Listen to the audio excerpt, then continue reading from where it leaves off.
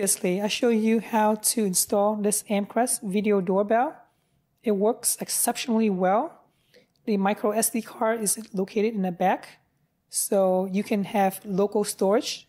There is absolutely no need to depend on the cloud and pay any monthly fees. Of course, you can pay a monthly fee if you want the recordings to be backup to the cloud. That way, if the thieves steal the camera along with the SD card, along with the evidence, then you have nothing. Today, I'm going to show you how to back it up into a NVR. This one happens to be from Amcrest itself. This camera has RT-SP, so it should work fine with any other NVR. So let's get started. Let's get on the Amcrest NVR and see how to set it up. I will be adding the camera into the NVR via the web browser, but you can basically do the same thing by hooking up the NVR to a TV.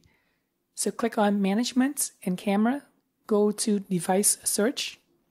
It will search all of the cameras connected on your network.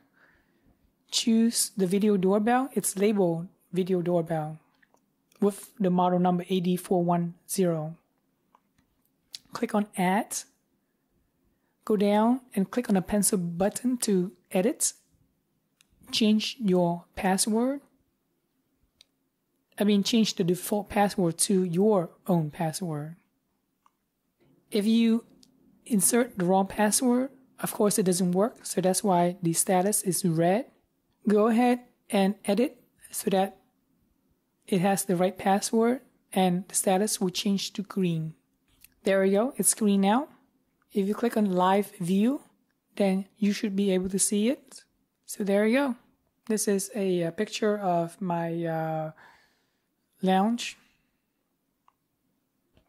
One of the benefits of having your doorbell cameras connected to the NVR is that you can always record it 24/7. As of now, on the doorbell itself, it only records when there's motion.